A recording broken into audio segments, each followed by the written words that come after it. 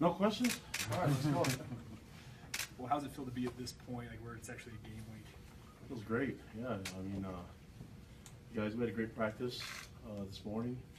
Guys are feeling good. The legs are fresh, and just about the time is just going through the week and getting in season mode. And so everyone's really excited, and myself included.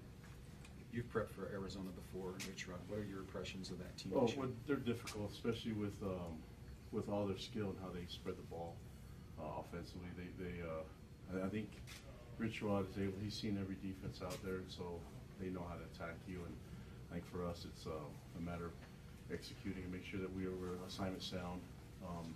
With that type of offense, tests you with the ground and also in the throw game. So we have to be a disciplined defense in order to defend us.